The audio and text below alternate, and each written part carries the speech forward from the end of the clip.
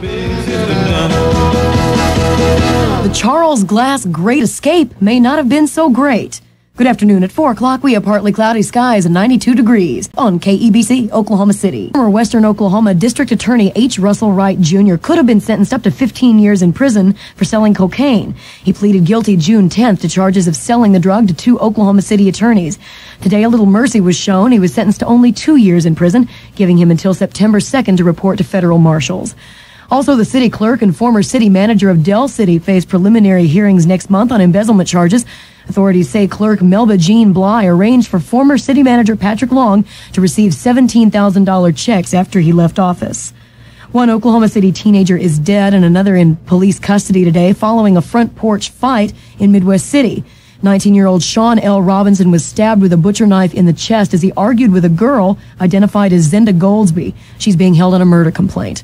And 2 others are in custody today after an undercover city police officer was beaten with baseball bats and robbed last night while on vice patrol.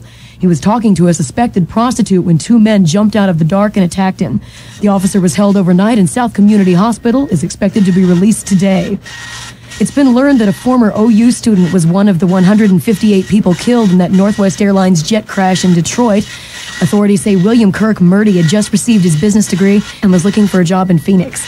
In international news, a gunman who's thought to have killed at least 9 people during a mad shooting spree in Hungerford, England, has now killed himself. Police say the man turned the gun on himself when officers cornered him.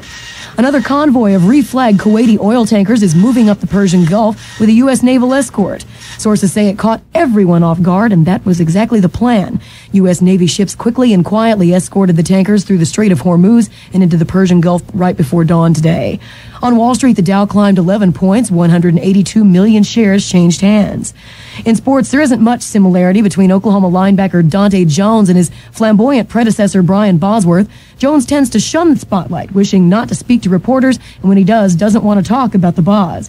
And KEBC weather, a slight chance of thunderstorms this afternoon and this evening. Tonight's low 74. Tomorrow, quite simply hot, a high of 98. Currently, it's pretty hot out on the streets, 95 degrees in the city. Oklahoma's new leader, KEBC.